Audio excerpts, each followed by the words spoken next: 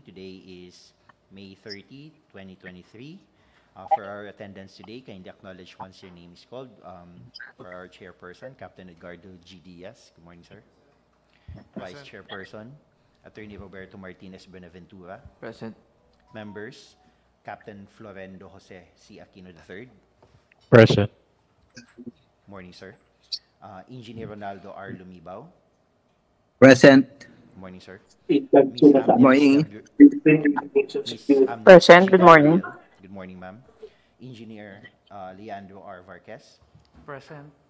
And we also have here the end user representative, Architect Emerson Salas for ADMS. Good morning, Present. For ATS, Sir Joma Eligio. Thank you, sir. Also in attendance today, Mr. Chair, are the members of the Technical Working Group, BAC Secretariat, and we send letters to our observers from the Commission and Audit Resident Auditor, who is present here online, Mr. Dunopol. Sir, good morning. Sir, good morning. Also, we invited PCCI, representatives from NGO EBJFI, PICE, Internal Audit Service, PCAI, and PADPAO, Mr. Chair. So considering that all members of the committee, sir, are present today, we do have a quorum, sir.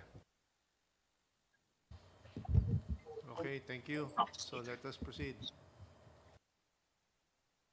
The first item in our agenda is the submission and opening of bids for the project supply and installation of 3 units 150 TR chiller at Laguindingan Airport with bid number 23-011-05 amounting to 37,795,692 pesos and 66 centavos, an ADMS project, and we received a single bid from True Temp Corporation, Mr. Chair.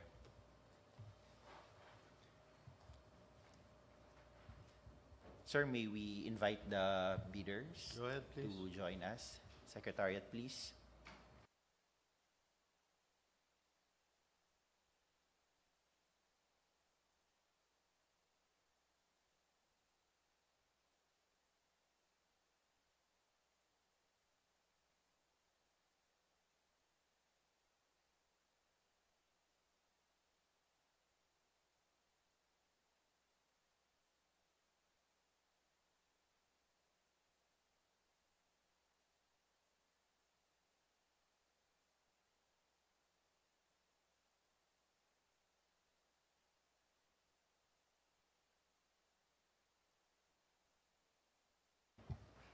Good morning to all our bidders. Welcome to the Bids and Awards Committee meeting.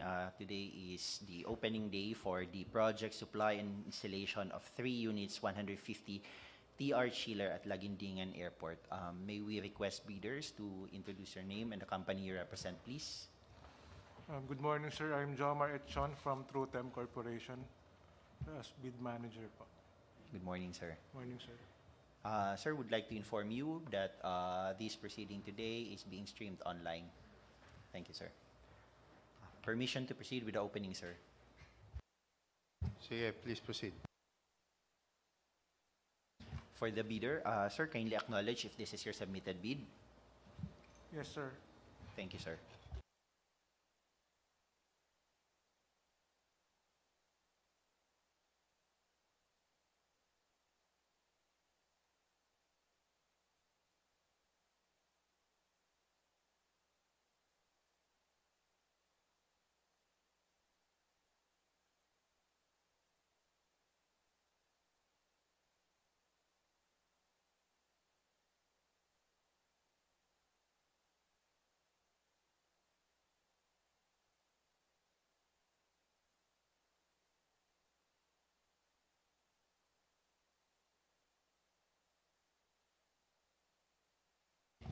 Inside the main envelope are 2 envelopes, the original bid and copy 1.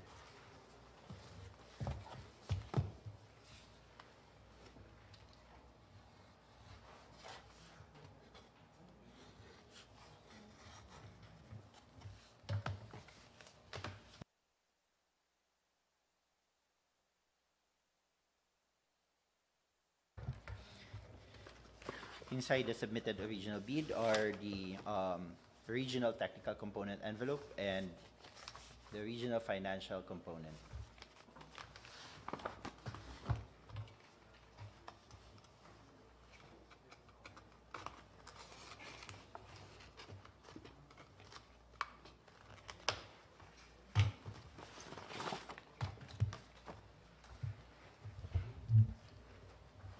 The submitted technical component has tabbings, paginated, and it also has the signature or initials of the authorized representative in each page. Checklist, please. Checklist for technical component. Valid PhilJobs registration certificate, platinum membership, all pages. Certificate of PhilJobs registration, platinum membership issued to True Temp Corporation, valid until April 25, 2024, consisting of 3 pages, 3 out of 3, submitted. Registration certificate from the Securities and Exchange Commission, Department of Trade and Industry for sole proprietorship, or Cooperative Development Authority for cooperatives or its equivalent document. SEC Certificate of Registration with the registration date March 4, 2002 with the registration number A2002-03406, submitted. Mayor's or business permit issued by the city or municipality where the principal place of business of the prospective bidder is located, or the equivalent document for exclusive economic zones or areas. Mayor's permit issued by the local government of city government of Binyan, Laguna, valid until December 31, 2023, submitted. Tax clearance per EO number 398 series of 2005 as finally reviewed and approved by the Bureau of Internal Revenue. Tax clearance, date of issuance, February 7, 2023, valid until February 7, 2024, submitted. Statement of the prospective bidder of all its ongoing government and private contracts, including contracts awarded but not yet started, if any, whether similar or not similar in nature and complexity to the contract to be bid. Annex A, Form 1. Annex A, Form 1, statement of ongoing government and private contracts with signature of the authorized representative, submitted. Statement of the bidder's single largest completed contract, similar to the contract to be bid, except under conditions provided for in Section 23.4.1.3 and 23.4.2.4 of the 2016 revised IRR of RA number 9184 within the relevant period as provided in the bidding documents. Annex A, Form 2. Annex A, Form 2, statement of single largest completed contract with signature of the authorized representative, submitted. Original copy of bid security, if in the form of surety bond. Submit also a certification issued by the Insurance Commission, Annex B, Form 1, or original copy of notarized bid securing declaration. Bid security in the form of bid securing declaration, original, also signed by the manager or authorized representative, and notarized, submitted. Conformity with the technical specifications, which may include production or delivery schedule, manpower requirements, and or after sales or parts, if applicable. Annex B, Form 2. Annex B, Form 2, technical specification conformity with signature of the authorized representative, submitted. Original duly signed omnibus warrant statement, Annex B, Form 3, and if applicable, original notarized secretary certificate in case of corporation, partnership, or cooperative, or original special power of attorney of all members of the joint venture, giving full power and authority to its officer to sign the OSS and do acts to represent the bidder. Omnibus sworn statement, original, signed by the authorized representative with notary. And also attached is a secretary certificate authorizing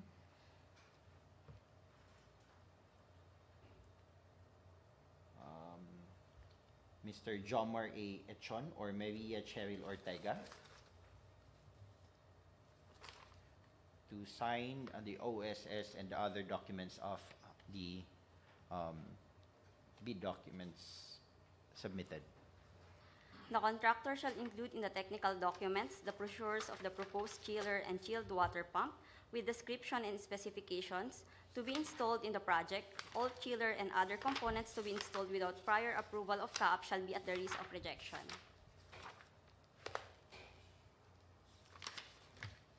Brochure of the product as well as the plans and technical data.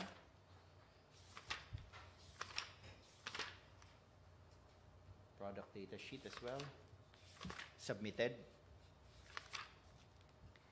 Certificate of Site Inspection, Annex B Form 1, duly signed by Engineer Joe B. De Jesus, Airport Manager of Laguindingan Airport or his duly authorized representative. Certificate of Site Inspection issued to TruTem, signed by Engineer Job De Jesus, issued last May 23, 2023, submitted.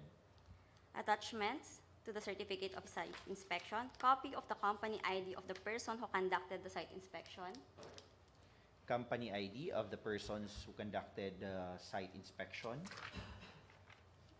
Mr. Christopher Dumalog,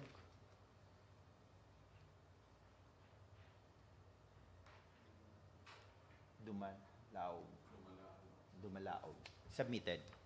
copy of the airport or facility visitor's logbook, Visitor's logbook of Laguindingan Airport with the entry name Christopher Dumalaog, date of entry May 23, 2023, submitted. picture of the proposed site including the personnel who conducted the site inspection together with the airport manager or officer in charge or his duly authorized representative. Picture of the proposed site together with the person who conducted the site inspection and representative of the airport, submitted.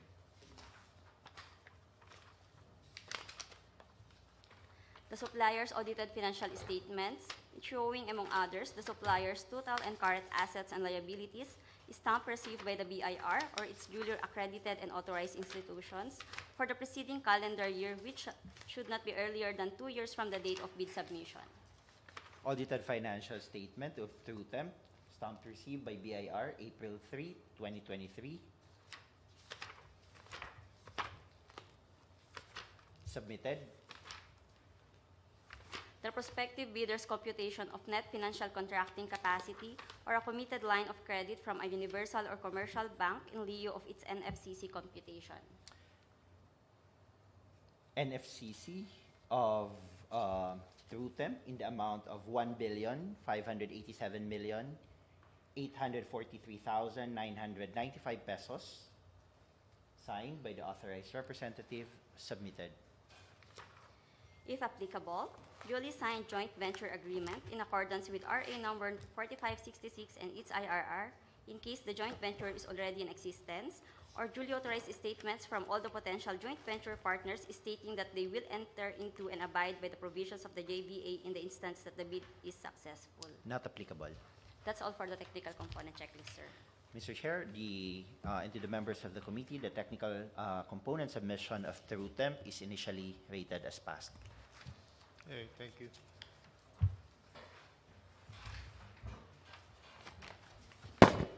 We now proceed, Mr. Chair, with the opening of the financial component.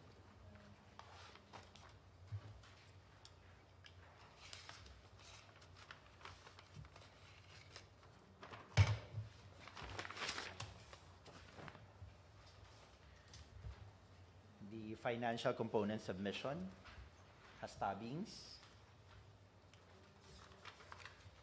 pagination, and signature or initials on each page. Checklist, please. Financial component checklist. Original of duly signed and accomplished bill of quantities, bill of materials for good offered from abroad and for good offered from within the Philippines. Annex C, Form 1, 2, 3, and 4. Bill of quantities, signed by the authorized representative. Annex C, Form 2. Bill of materials. And Annex C, Form also with signature submitted.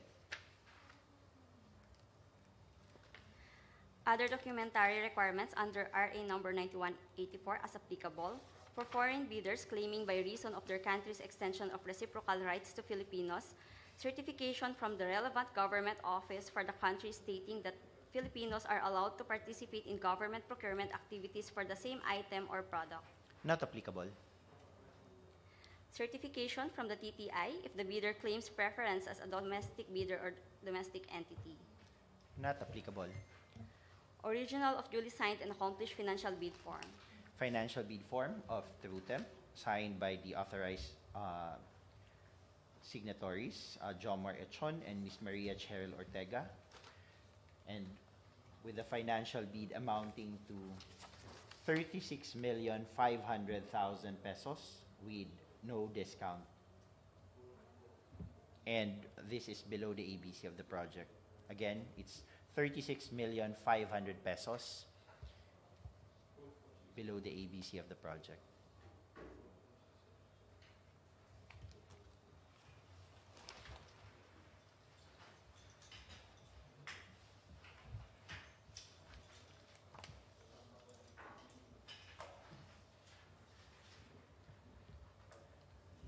So, Mr. Chair, and to the members of the committee, here is the summary of the submitted proposal. We have from TrueTemp in the amount of 36,500,000 pesos, the lone bidder for this project, and the submitted amount, bid amount, is below the ABC of the project. With this, Mr. Chair, the technical working group is now recommending for the conduct of bid evaluation to determine the completeness of bids and to ascertain if there are any arithmetical or mathematical errors in the financial submission for consideration and approval of the committee, sir. Thank you. Any motion? Motion, Mr. Chair. Go ahead. I move to adopt the recommendation of the TWG that TrueTemp will undergo bid evaluation, Mr. Chair. Seconded. Second the motion. Okay, move and seconded. Motion is adopted. Thank you. Thank you, Mr. Chair. To our bidders, TrueTemp, thank you for submitting your bids for today. We will just notify you of the outcome of the bid evaluation. Thank you, sir. Thank you, sir. Permission to leave, sir. Yes, po.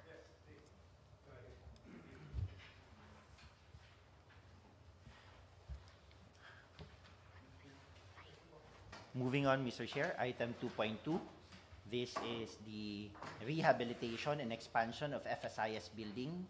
Also bid submission and opening of bids with a bid number 23-012-05 amounting to 13,118,201 pesos and 68 centavos, an ADMS project. And for this project, Mr. Chair, we received 3 bids. First is from DuraBuild. DuraBuild Construction. Second is from Bangkal Construction Supply. And lastly, from Ritvit Construction and Development Corporation. Permission to admit the bidders, sir. Secretariat, please.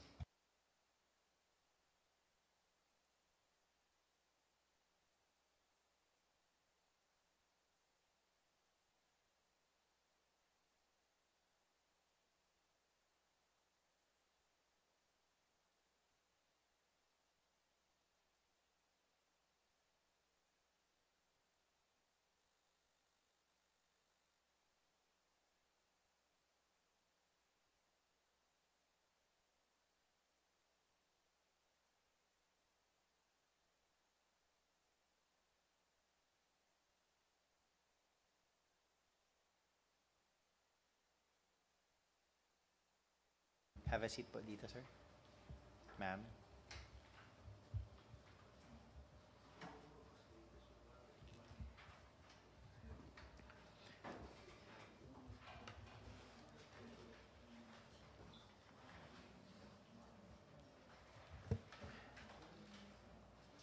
Ay, doon na lang siguro.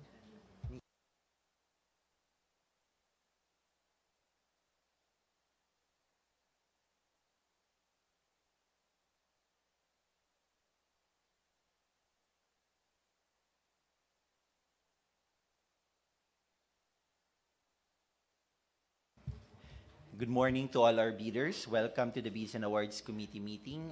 And today we are going to open the submitted bids for the project rehabilitation and expansion of FSIS building.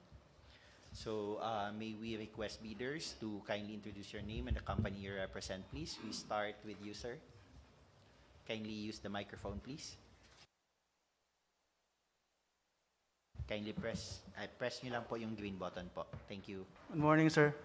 Vincel Gumangan from Ritbit Construction and Development Corporation. Morning, sir. Good morning po sa lahat. Si Ken Kenyano po from Ritbit Construction and Development Corporation po. Thank you, sir. Kayo, sir? Ay, sige po. Para lang po. Good morning po, John Roque po from Ritbit. Morning.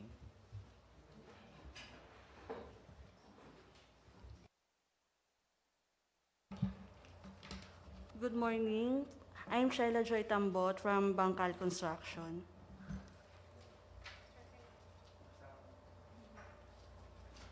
Again, welcome bidders and good morning, and please be informed that our proceedings today are being streamed online. So, Mr. Chair, we will now proceed with the opening of the first submission, which is from Durabuild. By the way, do we have representatives, bidder representatives online?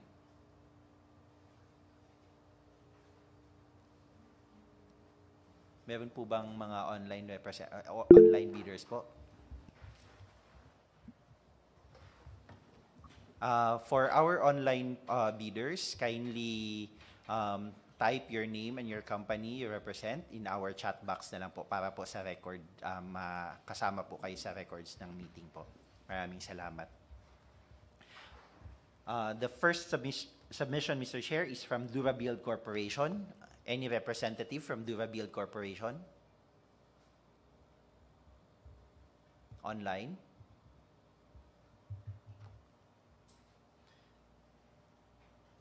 Mr. Chair, would like to put on record that no representative from Durabuild Corporation present online and in person, sir. Okay, noted. So, of the three,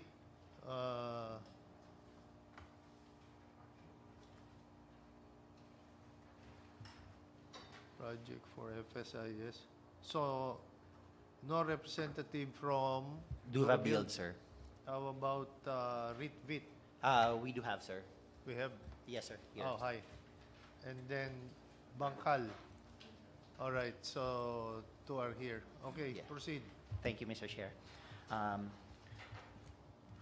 So the first submission is from Durabuild Corporation. The submitted bid is properly labeled for the project rehabilitation and expansion of FSIS building. It is stamped received by the BAC Secretariat, May 29, 1:56 p.m. And it is signed and sealed.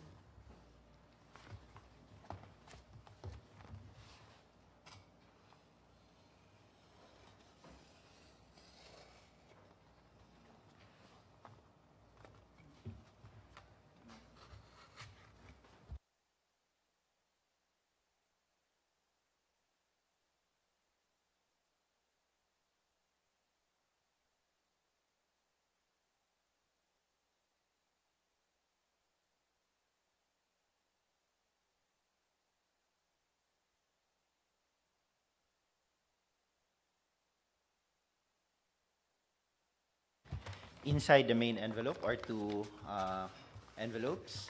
The original proposal and the copy one.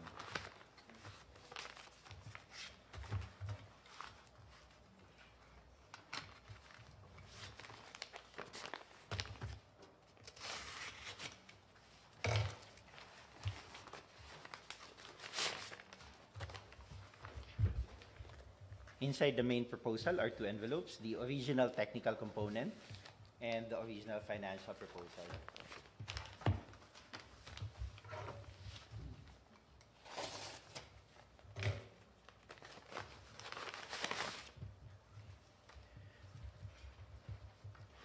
The submitted technical proposal has tabbings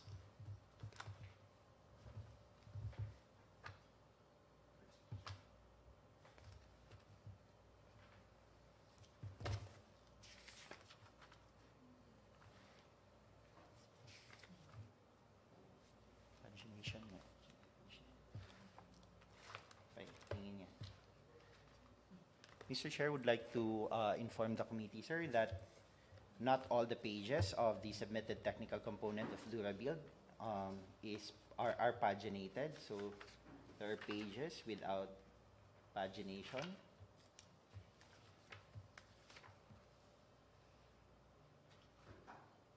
Ay, ano ba to? Ito pa, ano to?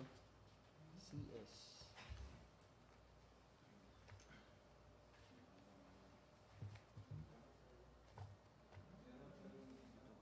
Ito, wala na naman. Meron pala. Ay, sorry. We stand corrected, Mr. Chair.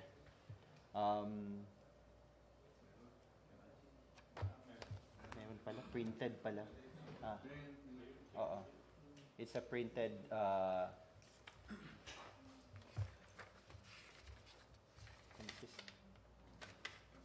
kasi parang handwritten yung iba hindi. Meron, sir. Yung iba lang, sir, handwritten yung iba, but it's paginated naman po. Pero secret. Yes, sir.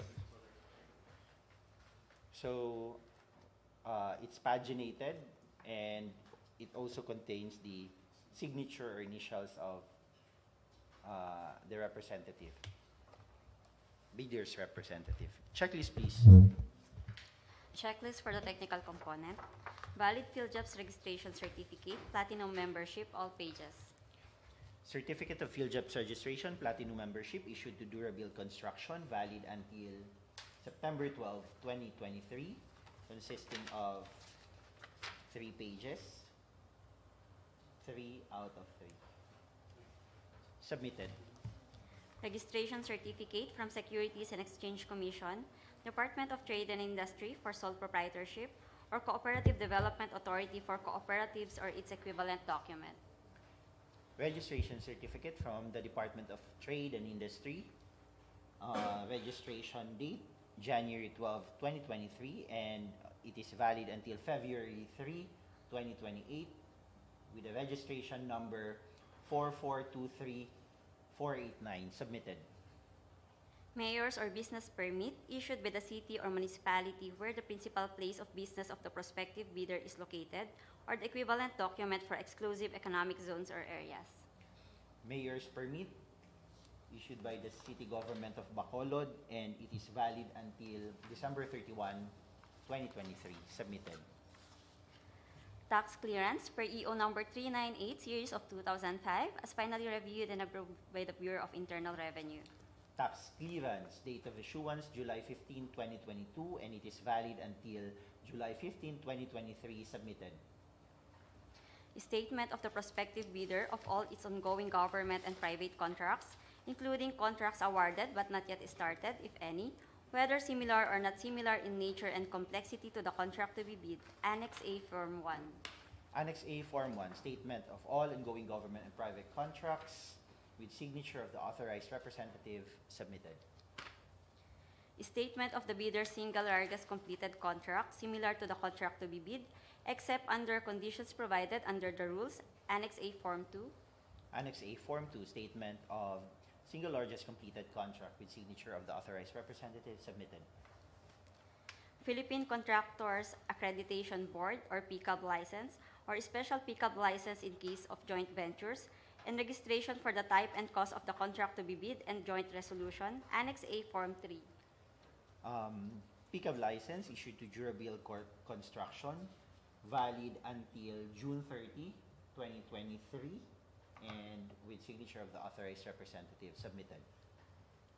Original copy of bid security, if in the form of a surety bond, submit also a certification issued by the Insurance Commission, or original copy of notarized bid securing declaration, Annex B, Form 2. Annex B, Form 2, bid security in the form of bid securing declaration, signed, and also notarized, submitted. Project requirements, which shall include the following: organizational chart for the contract to be bid, Annex B, Form 3. Annex B, Form 3, org chart for the project with signature of the authorized representative, submitted. List of contractors' key personnel. Example, project manager, project engineers, materials engineers, and foreman, to be assigned to the contract to be bid with complete qualification and experience data Annex B Form 4, 5A, 5B, and 5C. List of key personnel to be assigned to the project, signed by the authorized managing officer. Also attached are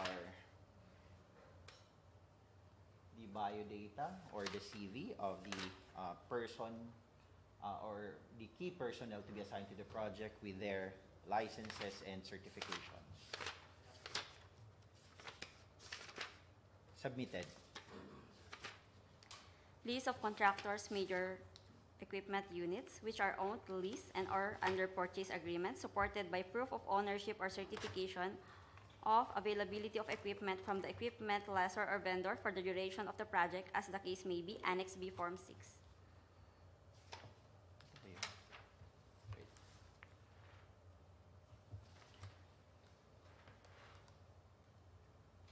Annex B, Form 6, list of equipment, owned, leased, or under purchase agreement, signed by the authorized representative. Also attached are proof of ownership, such as receipts, lease contracts, or lease agreement.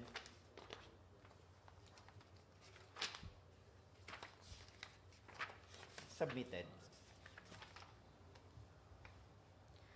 Original duly signed omnibus warrant statement, Annex B Form 7, and if applicable, original notarized secretary certificate in case of the corporation, partnership, or cooperative, or original special power of attorney of all members of the joint venture giving full power and authority to its officer to sign the OSS and do acts to represent the bidder.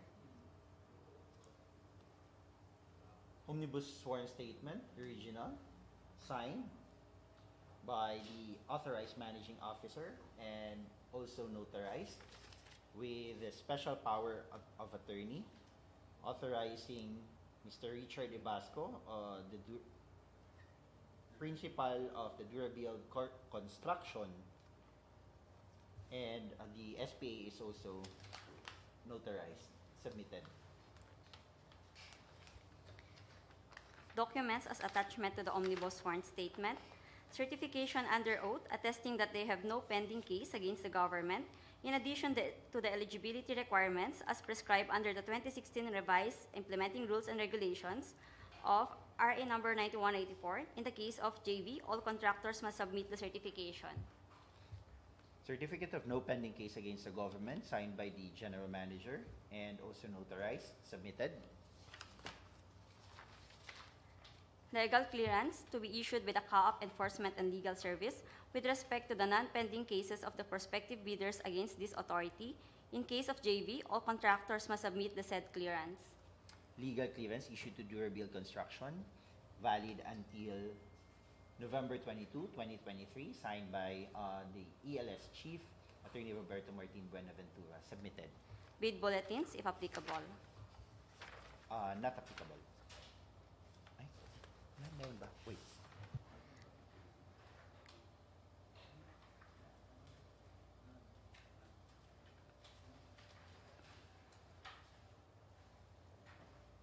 Not applicable. Certificate of Site Inspection, Annex B Form 1, duly signed by Lieutenant Colonel Valentino A. Junella, Assistant Director General 2 of Aerodrome Development and Management Service, or his duly authorized representative, is required to be submitted. Certificate of Site Inspection issued to Mr. Jas Casper Ong of Durable Construction, signed for Colonel Valentino Janela of ADMS, issued last May 22, 2023, submitted. Attachment to the Certificate of Site Inspection, copy of company ID of the person who conducted the site inspection,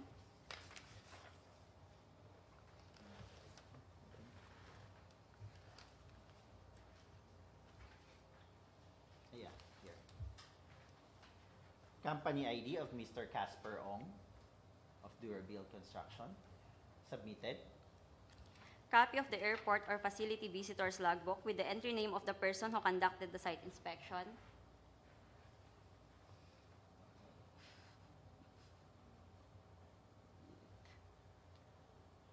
Visitor's logbook of ADMS with the entry name Mr. Casper Ong, submitted. Picture of the proposed site, including the personnel who conducted the site inspection, together with the airport manager or officer in charge or his duly authorized representative. Picture of the proposed site together with the person who conducted the site inspection and the representative of ADMS, Mr. Javillan, are submitted.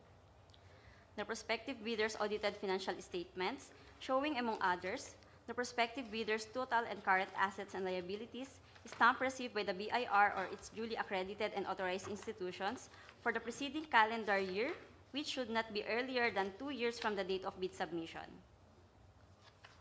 Audited financial statement stamped received by BIR dated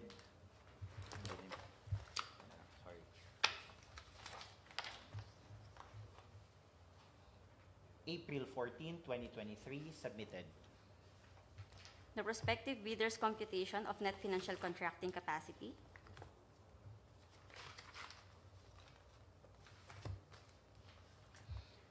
NFCC of Durabuild in the amount of 405,169,017 pesos and 51 centavos with signature of the authorized representative, submitted. if applicable, duly signed joint venture agreement in accordance with RA number 4566 and its IRR in case the joint venture is already in existence, or duly notarized statements from all the potential joint venture partners stating that they will enter into and abide by the provisions of the JBA in the instance that the bid is successful. Not applicable. That's all for the technical component checklist, sir. Mr. Chair, the submission of Durabuild Construction for its technical component is initially rated as passed. Thank you.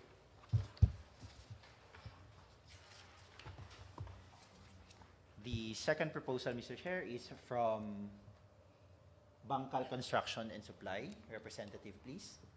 Ma'am, kindly acknowledge if this is your submitted bid. We'd like to put on record, Mr. Chair, that the representative of Bangkal Construction and Supply acknowledges that this is their submitted bid. The proposal was received by BAC Secretariat May 30, 2023, 8:02 a.m. It is properly labeled for the project, and it is sealed as well and signed.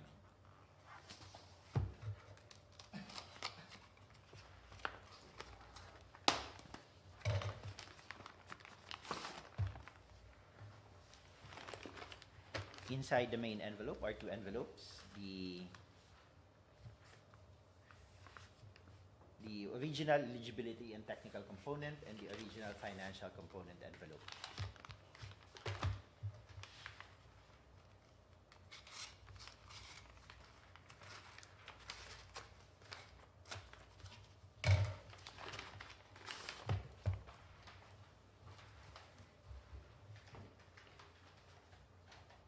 The submitted eligibility and technical component has tabbings, pagination, and signature or signature and initials in each page. Checklist, please.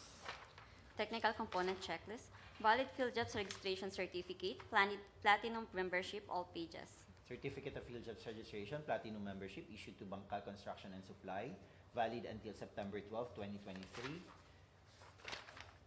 Page 3 out of 3 submitted. Registration certificate from Securities and Exchange Commission, Department of Trade and Industry for sole proprietorship, or Cooperative Development Authority for cooperatives or its equivalent document. Registration certificate from the Department of Trade and Industry with the registration number 3254403, valid until October 26, 2026, submitted. Mayor's or business permit issued by the city or municipality where the principal place of business of the prospective bidder is located, or the equivalent document for exclusive economic zones or areas. Mayor's permit issued by Municipality of Iba, this is Zambales, valid until December 31, 2023, submitted. Tax clearance per EO number 398, series of 2005, as finally reviewed and approved by the Bureau of Internal Revenue.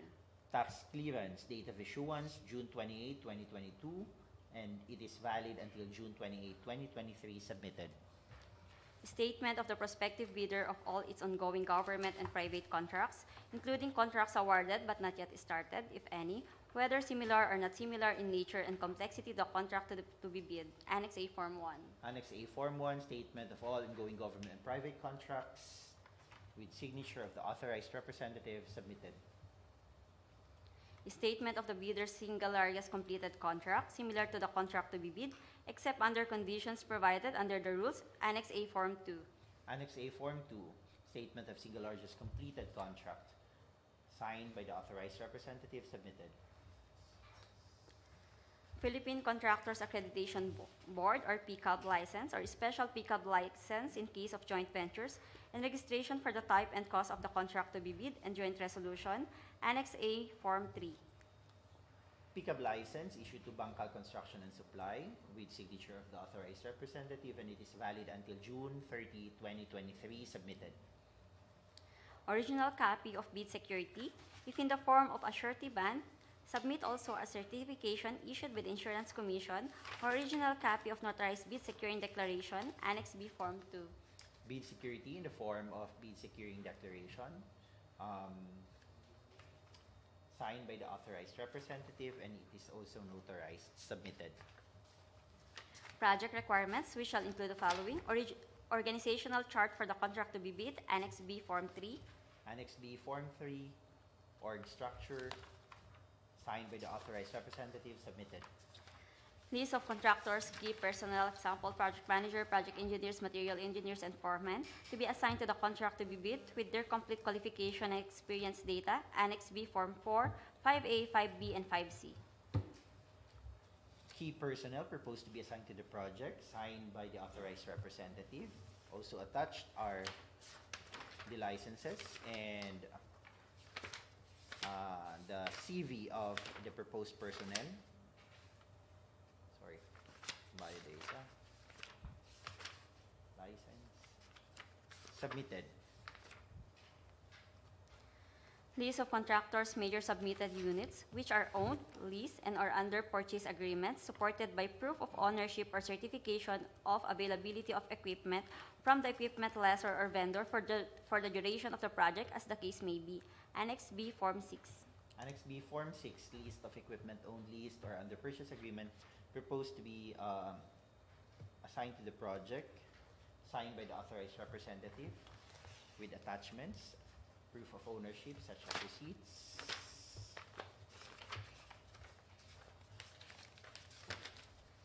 ORCR, submitted. Original duly signed omnibus sworn statement, Annex B, Form 7, and if applicable, original notarized secretary certificate in case of the corporation, partnership, or cooperative, or original special power of attorney of all members of the joint venture, giving full power and authority to its officer to sign the OSS and do acts to represent the bidder. Omnibus sworn statement, signed and also notarized. Also with the attached special power of attorney, authorizing the signatory to sign the OSS as well as the other documents for this project. Also signed and notarized. Submitted. Documents as attachment to the omnibus sworn statement, certification under oath, attesting that they have no pending case against the government, in addition to the eligibility requirements as prescribed under the 2016 Revised Implementing Rules and Regulation of RA number 9184. In case of JV, all contractors must submit the certification. Certificate of no pending case against the government, signed by the authorized representative and also notarized, submitted.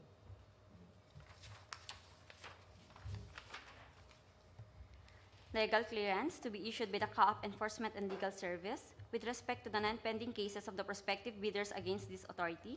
In case of joint venture, all contractors must submit the said clearance. Legal clearance issued to Bangkal Construction and Supply, valid until November 26, 2023, and signed by ELS Chief Attorney Roberto Martin Buenaventura, submitted. Bid bulletins if applicable. Not applicable. Certificate of Site Inspection, Annex B, Form 1, duly signed by Lieutenant Colonel Valentino A. Junella, Assistant Director General 2 of Aerodrome Development and Management Service, or his duly authorized representative. Certificate of Site Inspection issued to Mr. Richard Alinsunurin of Bangkal Construction and Supply, signed by Colonel Valentino Janela, dated May 29, 2023, submitted. Attachment to the Certificate of Site Inspection, copy of company ID of the person who conducted the site inspection. Company ID of Mr. Alinsunurin of Bangkal Construction, submitted. Copy of the airport or facility visitor's logbook with the entry name of the person who conducted the site inspection. Visitor's logbook of ADMS with the entry name of Mr. Saan ba Alinsunurin?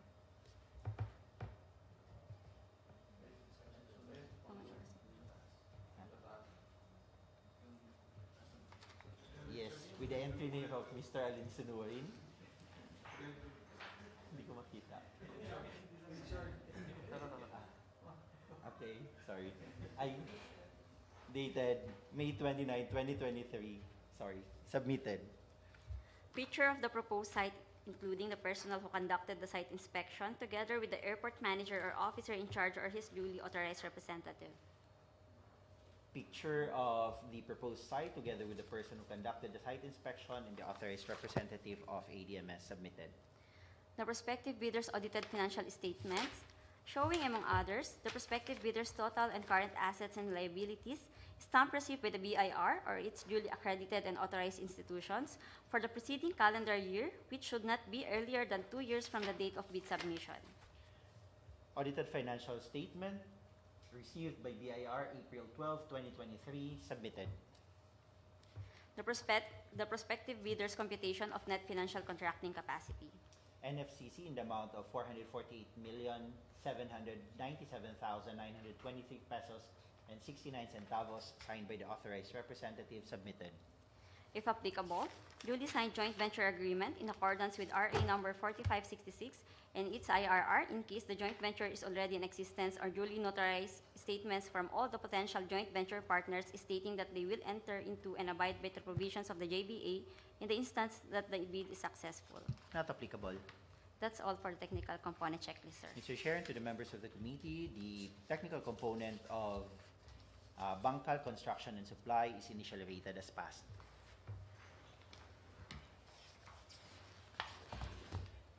The last proposal is from Ritvit Construction and Development Corporation. Representative, please kindly acknowledge if this is your submitted bid. Yes, sir. Good morning po. We acknowledge po na that is our submitted bid po. Maraming salamat po. The submitted proposal is properly labeled for the project. It was received by BAC Secretariat May 30, 2023, 8:53 in the morning. Signed and sealed.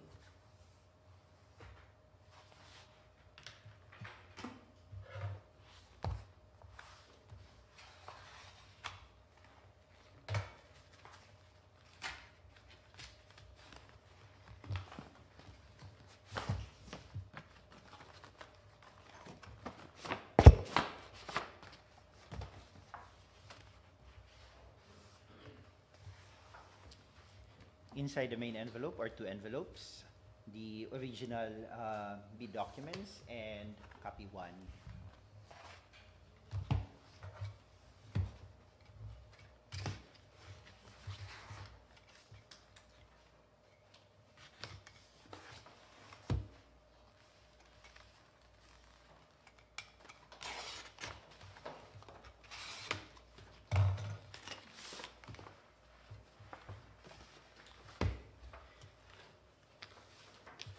Inside the original submission are 2 envelopes, the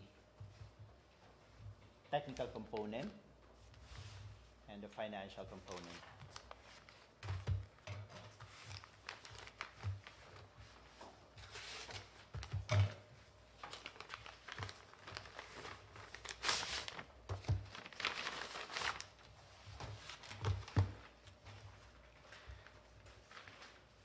The technical component has tabbings.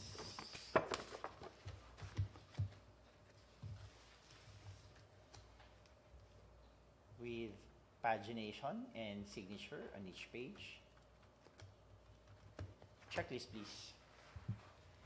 Technical component checklist, valid PhilJEPS registration certificate, platinum membership, all pages. Certificate of PhilJEPS registration, platinum membership, issued to Ritvid Construction Development Corporation, valid until July 30, 2023, consisting of 3 pages. Page 3 out of 3 submitted. Registration certificate from Securities and Exchange Commission, Department of Trade and Industry for sole proprietorship, or Cooperative Development Authority for cooperatives or its equivalent document. Registration certificate issued by the Securities and Exchange Commission with the registration date November 5, 1986, and it is registered under number 136274, submitted. Mayor's or business permit issued by the city or municipality where the principal place of business of the prospective bidder is located, or the equivalent document for exclusive economic zones or areas. Mayor's permit issued by the city government of Las Piñas, and it is valid until June 30, 2023, submitted. Tax clearance per EO number 398, series of 2005, as finally reviewed and approved by the Bureau of Internal Revenue. Tax clearance date of issuance January 19, 2023, and valid until January 19, 2024, submitted. Statement of the prospective bidder of all its ongoing government and private contracts, including contracts awarded but not yet started, if any, whether similar or not similar in nature and complexity to the contract to be bid, Annex A, Form 1. Annex A, Form 1, statement of all ongoing government and private contracts, signed by the authorized representative, submitted. Statement of the bidder's single largest completed contract, similar to the contract to be bid, except under conditions provided under the rules, Annex A, Form 2. Annex A, Form 2, statement of single largest completed contract, signed by the authorized representative, submitted. Philippine Contractors Accreditation Board or PCAB license or special PCAB license in case of joint ventures and registration for the type and cost of the contract to be bid and joint resolution, Annex A, Form 3. PCAB license issued to Ritvid Construction Development Corporation with signature of the authorized representative, and it is valid until June 30, 2023, submitted. Original copy of bid security, if in the form of a surety bond, submit also a certification issued by the Insurance Commission, or original copy of notarized bid securing declaration, Annex B, Form 2. Bid security in the form of bid securing declaration signed by the authorized representative, and it is also notarized, submitted. Project requirements, which shall include the following: organizational chart for the contract to be bid, Annex B, Form 3. Annex B, Form 3, organizational chart signed by the authorized representative, submitted. List of contractors' key personnel, example, project manager, project engineers, materials engineers, and foremen, to be assigned to the contract to be bid with their complete qualification and experience data, Annex B, Form 4, 5A, 5B, and 5C. Key personnel proposed to be assigned to the project, signed by the authorized representative, also with the CV or biodata of the key personnel together with their licenses. Submitted. List of contractors' major equipment units, which are owned, leased, and/or purchase agreements, supported by proof of ownership or certification of availability of equipment from the equipment lessor or vendor for the duration of the project, as the case may be, Annex B, Form 6. Annex B, Form 6, list of equipment owned, leased, or under purchase agreement proposed to be pledged to the project, and it is signed by the authorized representative with proof of ownership or such as sales invoice,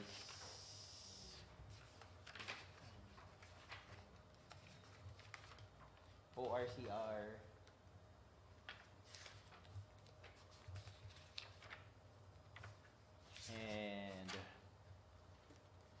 and that's it.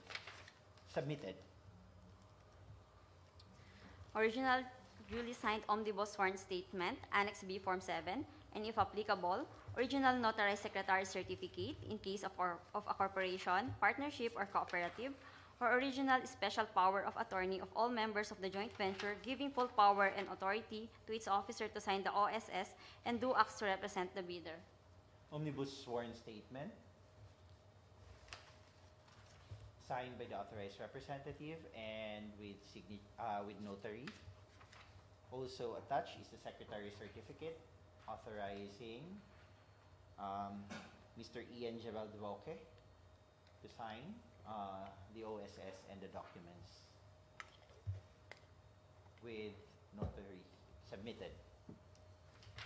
Documents as attachment to the omnibus sworn statement. Certification under oath attesting that they have no pending case against the government, in addition to the eligibility requirements as prescribed under the 2016 revised implementing rules and regulation of RA 9184. In case of JV, all contractors must submit the certification. Certificate of no pending case against the government, signed by the authorized representative, and it is also notarized, submitted.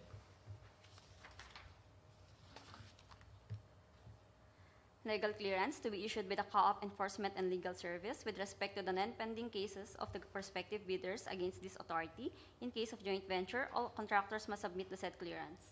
Legal clearance issued to Retreat Construction and Development Corporation, valid until November 23, 2023, signed by Attorney Roberto Martin Buenaventura, the Chief of Enforcement and Legal Service, submitted. Bid bulletins, if applicable. Not applicable. Certificate of Site Inspection, Annex B, Form 1, duly signed by Lieutenant Colonel Valentino A. Junella, Assistant Director General 2 of Aerodrome Development and Management Service, or his duly authorized representative. Certificate of Site Inspection issued to Mr. Vincel Gumangan, and this was issued by, signed by Colonel Junella, issued last May 23, 2023, submitted. Documents as attachment to the Certificate of Site Inspection, copy of company ID of the person who conducted the site inspection, Company ID of Mr. Gumangan, submitted.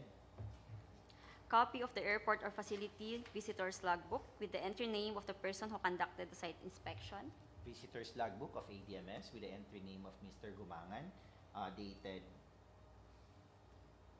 May 23, 2:46 in the afternoon, submitted. picture of the proposed site, including the personnel who conducted the site inspection, together with the airport manager or officer in charge or his duly authorized representative.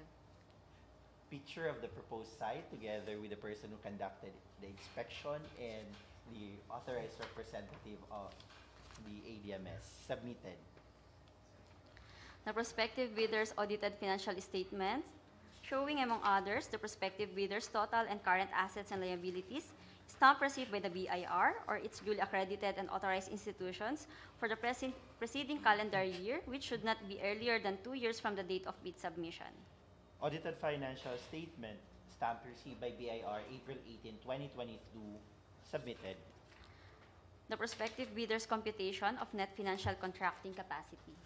NFCC in the amount of 1,796,318,225 pesos and 18 centavos.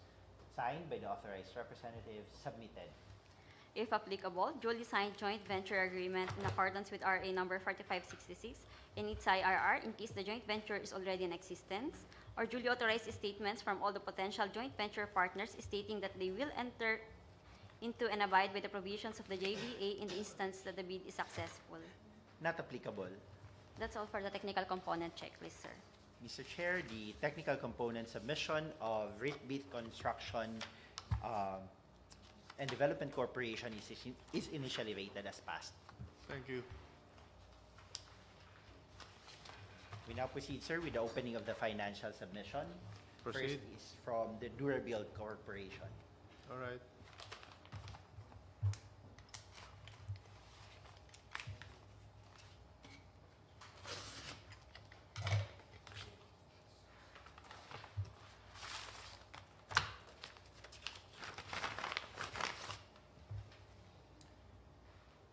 The submitted financial component has tabbings, pagination, and signature on each page. Checklist, please. Financial component checklist. Original of duly signed bid prices in the bill of quantities, Annex C Form 1. Annex C Form 1, Bill of Quantities, signed by the authorized representative, submitted. Summary of bid proposal, Annex C Form 2. Annex C Form 2, Summary of Bid Proposal, also with signature of the authorized representative, submitted. Bill of materials and cost estimates, Annex C Form 3. Annex C Form 3, Bill of Materials and Cost Estimates, with signature as well, submitted.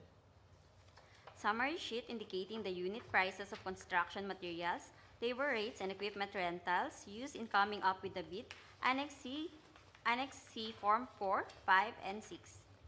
Summary for unit prices of materials, labor rates, and equipment rentals, submitted.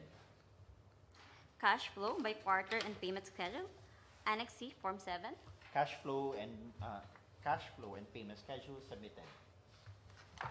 Original of duly signed and accomplished financial bid form. Financial bid of Durabuild Construction, signed by the authorized representative, Mr. Richard Ibasco. And the financial proposal, is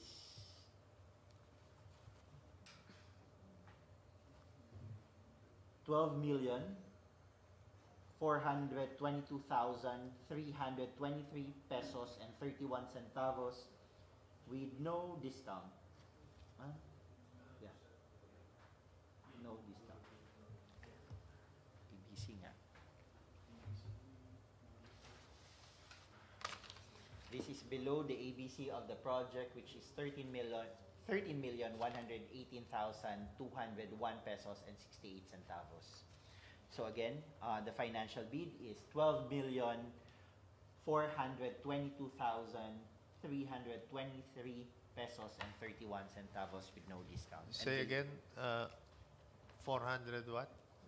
422, it's Twe- 12 22. million. 22?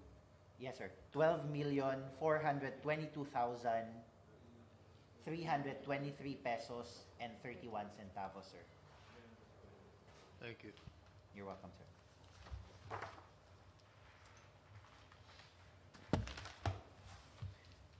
The next financial bid is from Bangkal Construction and Supply.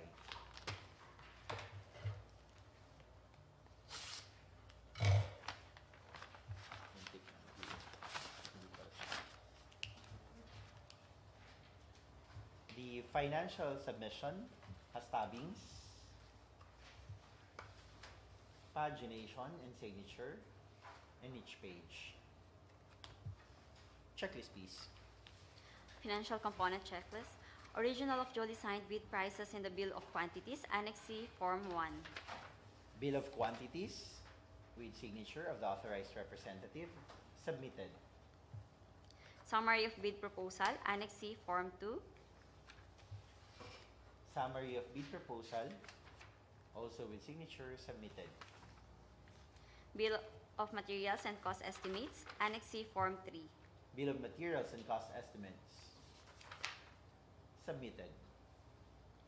Summary sheet indicating the unit prices of construction materials, labor rates, and equipment rentals used in coming up with the bid, Annex C Form 4, 5, and 6. Summary for unit prices of materials, labor rates, and equipment rentals, submitted. Cash flow by quarter and payment schedule, Annex C Form 7. Cash flow by quarter and payment schedule, submitted. Original of duly signed and accomplished financial bid form. Financial bid of Bangkal Construction and Supply, signed by Ms. Sheila Joy Tambon of the authorized representative in the amount of 13,106,357 pesos and 28 centavos with 13.05% discount. Again, it's 13,106,357 pesos and 28 centavos with 13.05% discount.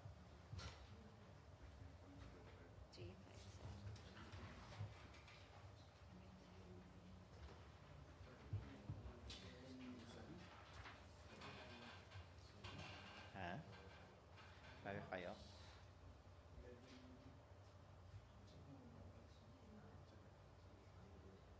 $13,106,357.28.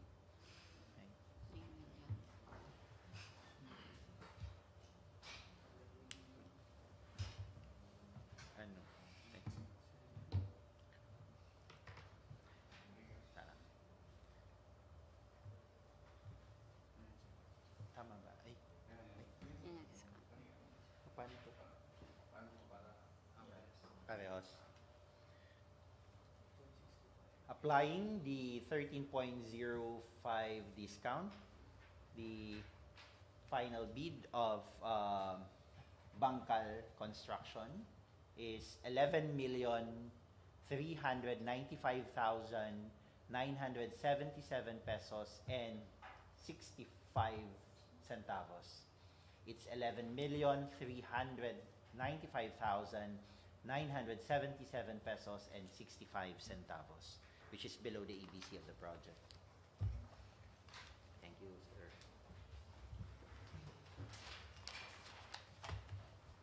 Finally, from Ritvit Construction,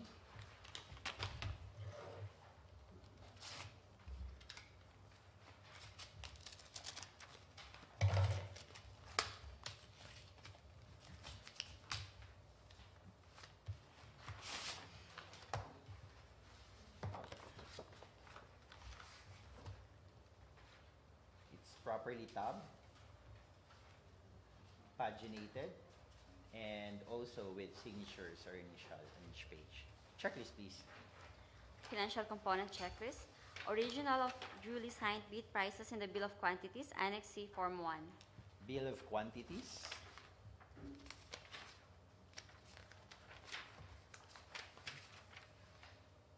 Signed by the authorized representative, submitted. Summary of bid proposal, Annex C, Form 2. Summary of bid proposal, also with signature, submitted. Bill of materials and cost estimates, Annex C, Form 3. Annex C Form 3, Bill of Materials and Cost Estimates, submitted. Summary sheet indicating the unit prices of construction materials, labor rates, and equipment rentals used in coming up with the bid, Annex C, Form 4, 5, and 6. Summary for unit prices of materials, labor, and equipment, submitted. Cash flow by quarter and payment schedule, Annex C, Form 7. Cash flow by quarter and payment schedule, submitted. Original of duly signed and accomplished financial bid form. Financial bid of Ritvit Construction and Development Corporation, signed by Mr. Ian Gerald V. Roque, the President, in the amount of 12,646,685 pesos and 34 centavos with no discount. It's 12,646,685 pesos and 34 centavos with no discount, and this is below the ABC of the project as well.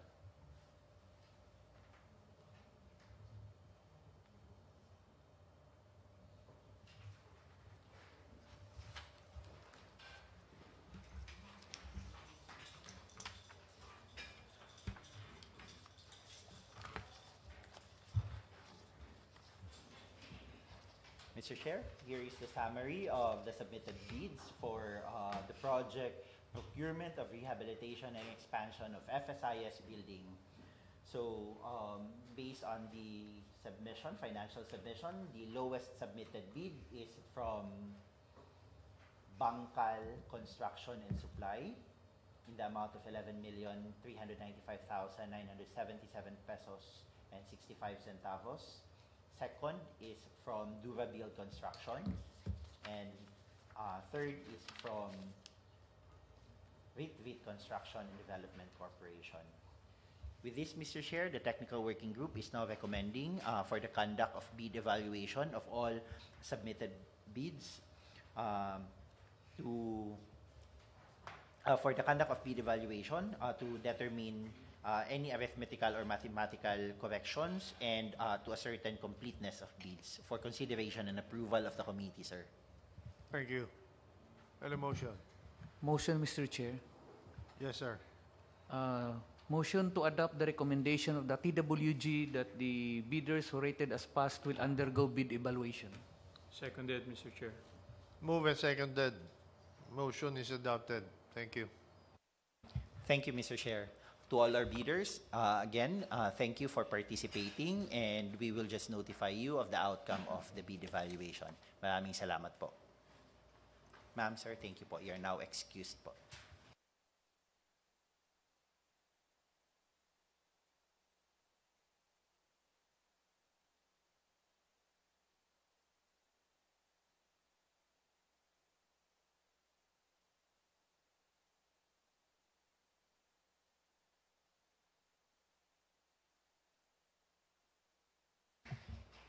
The next item in our agenda, Mr. Chair, is the pre-bid conference for the project supply, delivery, and installation of procedure design software with hardware.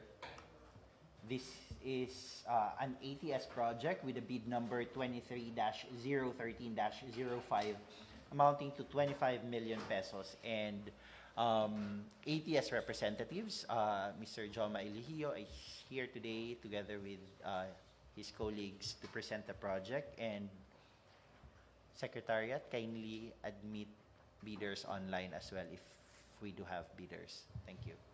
Attorney, pakilakihan mo pa nga yung screen. Ay, sorry, sir.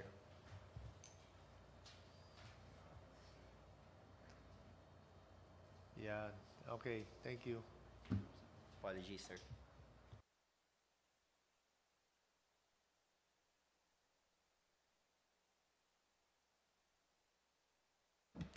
Good morning, Mr. Chair. Good morning, everyone. To the bidders, welcome to the pre-bid conference for the project Supply, Delivery, and Installation of Procedure Design Software with Hardware, bid number 23-013-05.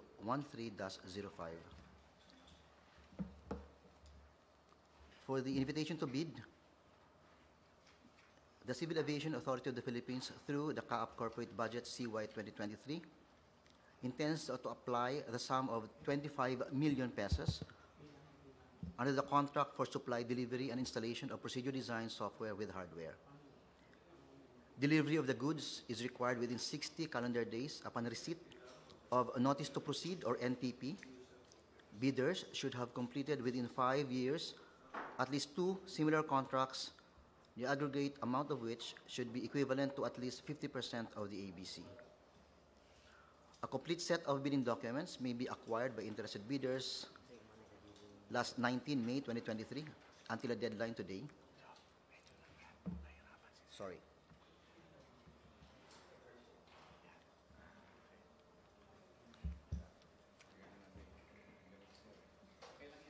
Okay. Thank you. I hope it's readable now. For the amount of the bidding documents, we have here 28,000 pesos, inclusive of 20% VAT.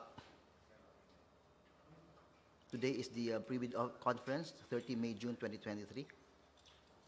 Bids must be duly received with the BAC Secretariat through manual submission at the office address indicated below on or before June 13, 2023 at 10 a.m. and late bids shall not be accepted. Bid opening shall be on June 13 and given address below or via online conference through Google Meet. The CAAP reserves the right to reject any and all bids or declare a failure of bidding or not award the contract at any time prior to contract award in accordance with sections 35.6 and 41 of the 2016 revised IRR of RA number 9184, without thereby incurring any liability to the affected bidder or bidders. For further information, we have here Mr. or Engineer Gary M. Hadi, Head of the BAC Secretariat.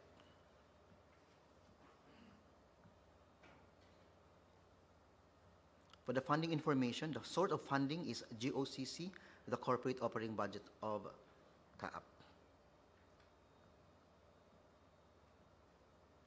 So we are scoring down the generic items of the bidding documents. The payment of the contract price shall be made in Philippine pesos. For the bid security, the bidder shall submit a bid securing declaration or any form of bid security in the amount indicated in a BDS. The bid and bid security shall be valid until within 120 calendar days from the date of the opening of bids. For the sealing and marking of bids, each bidder shall submit one copy of the first and second components of its bid. For the opening and preliminary examination of bids, the BAC shall open the bids in public at the time, at the date, and at the place specified in paragraph 9, which is June 13.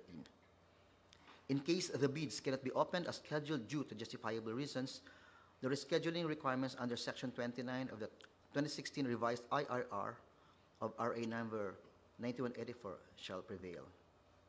For the detailed evaluation and comparison of bids, the procuring BAC shall immediately conduct a detailed evaluation of all bids rated passed using non-discretionary pass-fail criteria. If the project allows partial bids, bidders may submit a proposal on any of the lots or items, and evaluation will be undertaken on a per lot or item basis. The descriptions of the lots or items shall be indicated in Section 7 or the technical specifications. The project shall be awarded as one project, having several items that shall be awarded as one contract. All bids must include the NFCC computation. For the post-qualification, within a non-extendable period of 5 calendar days from receipt with the bidder of the notice from the BAC that it submitted the lowest calculated bid, the bidder shall submit its latest income and business tax returns filed and paid through the BIR, or Bureau of Internal Revenue Electronic Filing and Payment System, EFPS.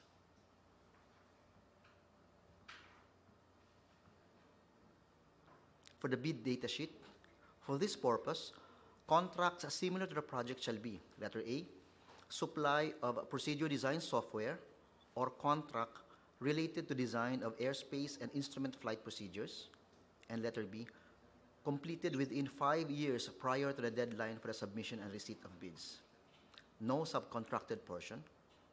And all prospective bidders shall be required to submit the following: a certification under oath attesting that they have no pending cases against the government, in addition to the eligibility requirements for bidders as prescribed under the 2016 revised IRR of RA 9184. Number 2, legal clearance to be issued by the CAAP ELS, or the Enforcement and Legal Service, with respect to the non-dependency of any cases of prospective bidders against the authority. The price of the goods shall be quoted DDP. For the incidental services, all expenses for the processing of permits and licenses shall be part of the price schedule of the equipment. The bid security shall be in the form of a bid securing declaration, the amount of not less than 2% of ABC, or the amount of not less than 5% of ABC if bid security is in surety bond. Item 15, each and every page thereof shall be initialed / signed by the duly authorized representative of the bidder. Submitted eligibility technical and financial documents shall be properly marked with index tabs or ear tab, and must sequentially paginated in accurate order in the form of, that is, page 3 of 100 or page number of last page of document per envelope basis. Each bidder shall submit one original copy of the first and second components of its bid. Bids must be duly received by the BAC Secretariat through manual submission to the address: the BAC Office, Civil Aviation Authority of the Philippines, Old Mir Road, Pasay City, 1300 Philippines. Partial bid is not allowed. The scope of contract: this contract shall include all such items, although not specifically mentioned, that can be reasonably inferred as being required for its completion, as if such items were expressly mentioned herein. The terms of payments are indicated in the SCC. For the performance security, within 10 calendar days from receipt of the notice of award by the bidder from the procuring entity, but in no case later than prior to the signing of the contract by both parties, the successful bidder shall furnish the performance security in any of the forms prescribed in Section 39 of the 2016 revised RRR of RA number 1984. Inspection and tests. The procuring entity or its reps shall have the right to inspect and or to test the goods to confirm their conformity to the project specifications at no extra cost to the procuring entity. For the warranty, in order to assure the manufacturing defects shall be corrected by the supplier, a warranty shall be required from the supplier. Liability of the supplier. The supplier's liability under this contract shall be as provided by the laws of the Republic of the Philippines. SCC stands for Special Conditions of Contract. For the special conditions of contract, we have the delivery and documents, the incidental services, the spare parts, packaging, transportation, intellectual property rights. For item 2.2, this is a turnkey project. Payment will be after issuance of project completion certification of the CAAP. The inspections and tests that will be conducted are A, physical checking of the hardware, and B, testing of the licensed software installed. Warranty for hardware and software are 3 years from acceptance. For the schedule of requirements, supply, delivery, and installation of procedure design software with hardware, 5 units high-performance workstations with 2 monitors per unit and licensed OS and Office with keyboard and mouse, 2 units basic workstation with 1 monitor per unit licensed OS, NAS, switch, and UPS, and training for 6 airspace and flight procedure designers of the division. Section 7 are technical specifications.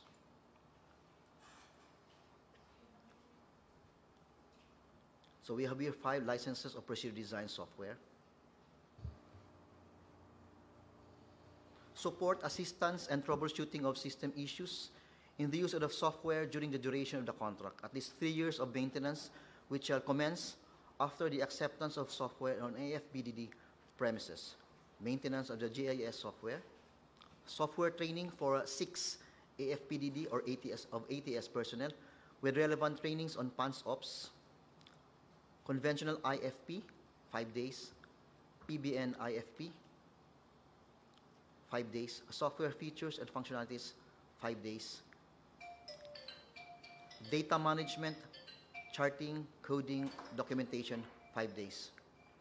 Provision and installation of computer hardware, software, 5 sets of workstations, 2 sets of basic workstations with 1 monitor each, 8 units of UPS, 1 unit NAS or NAS, 2 units of 4 terabyte NAS HDD, 1 unit network switch, 7 licenses of Microsoft Office latest version, 2 licenses of Microsoft Visio or similar software for charting, 3-year warranty for all hardware.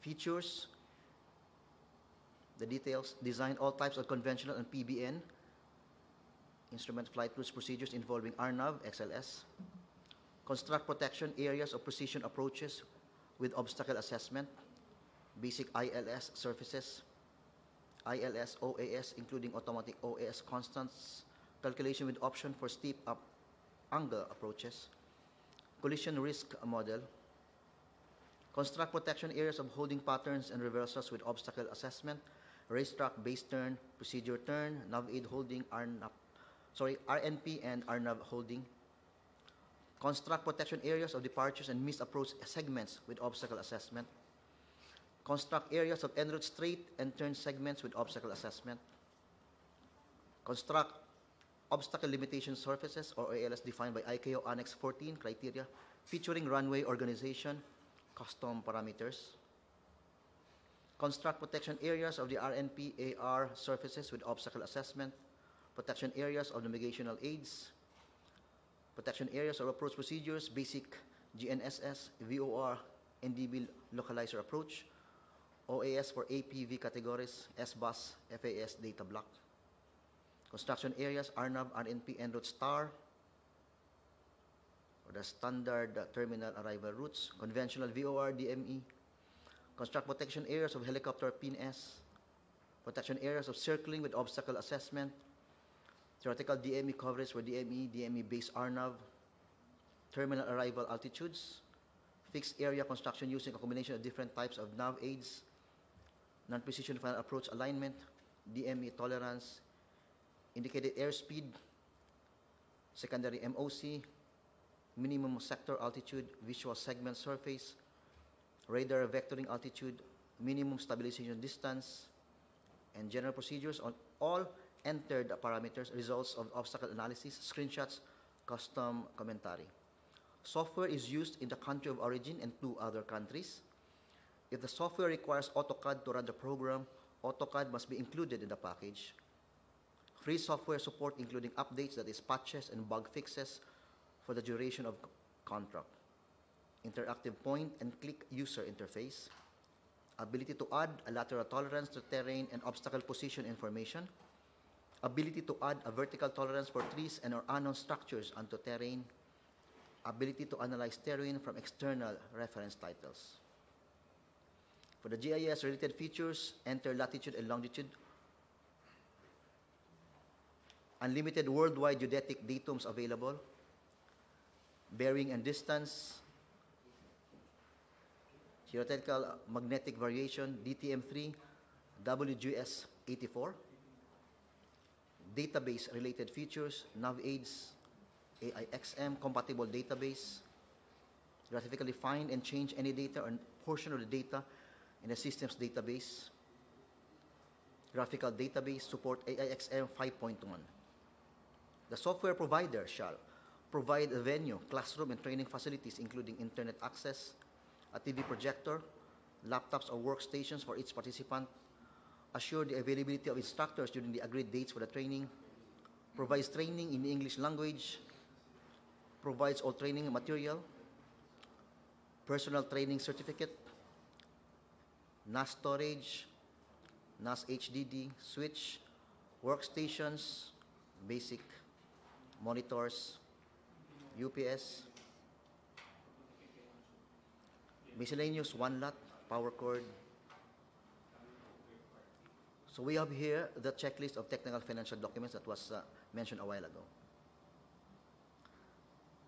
For the checklist of technical and financial documents, we have a valid field JEPS registration, certificate platinum membership, statement of the prospective bidder over its ongoing and private contracts, bidder's single largest completed contract, original copy of bid security, original copy of notarized bid securing declaration, conformity with the technical specs, original duly signed omnibus sworn statement, prospective bidders NFCC or a line of credit from Universal or Commercial Bank, duly signed JVA for foreign bidders claiming by reason of their country's extension of reciprocal rights to Filipinos, certification from the relevant government office of their country stating that Filipinos are allowed to participate in government procurement activities for the same item or product. Then certification from DTI if the bidder claims preference as a domestic bidder. Financial component, accomplished financial bid form and price schedule. That is all, Mr. Chair. Thank you. Thank you. Any question? Mr. Chair, would like to inform the body, sir, that we have bidders online. I think we have Evercon builders, sir, participating online, sir. All right. So,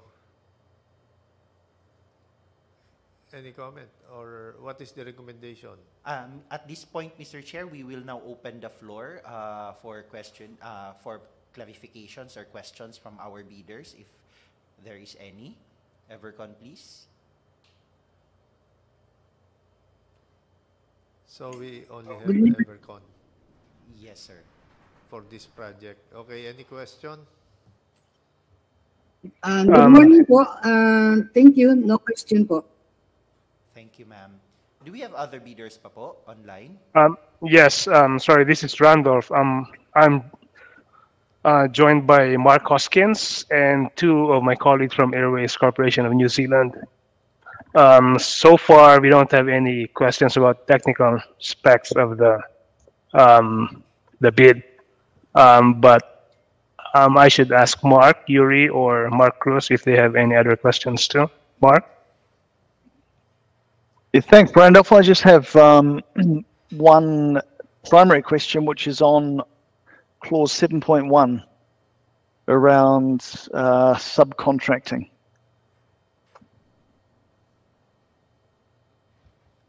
Yes, sir. If we were to respond, we utilize software from a vendor.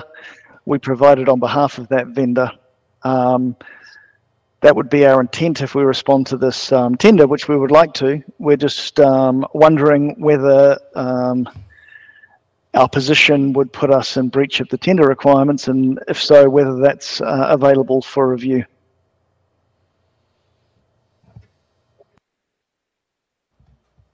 Sir, if I may clarify lang, I just want to clarify whether you will be joining as a joint venture with the local partner here in the Philippines? No, that's not our intent.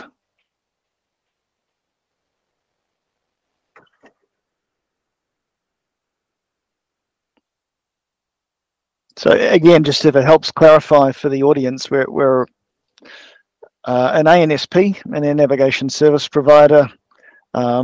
We have a software vendor which we've used for a number of years. Together, we provide that software to a number of customers globally. We're very interested in providing a bid into this one. However, there is a contractual relationship between us and our software provider, i.e. they're not within Airways. So I just want to make that clear. And then the question is that acceptable? And we don't necessarily need an answer today. Is that acceptable? And if not, would you be willing to contemplate a change in 7.1?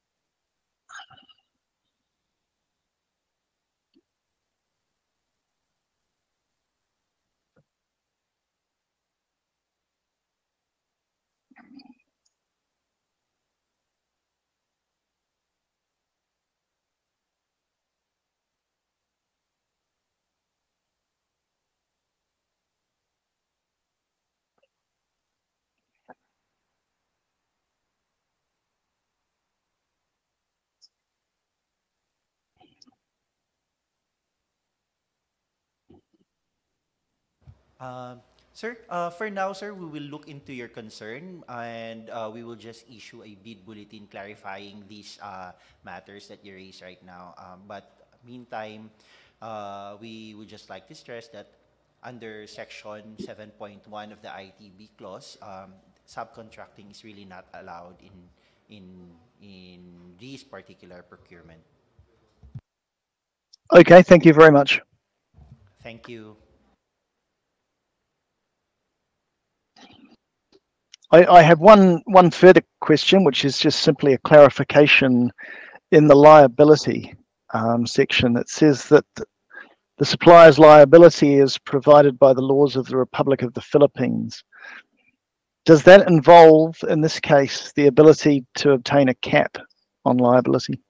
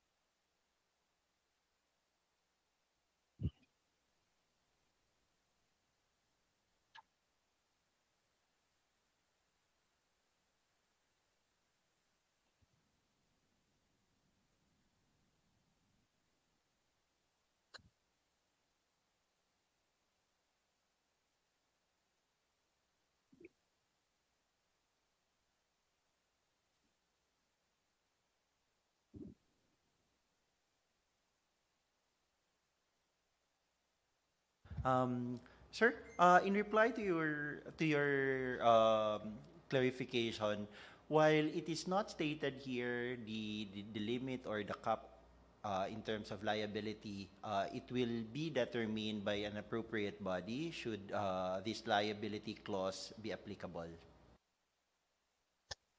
Okay, thank you very much. Thank you. Any other questions from other bidders?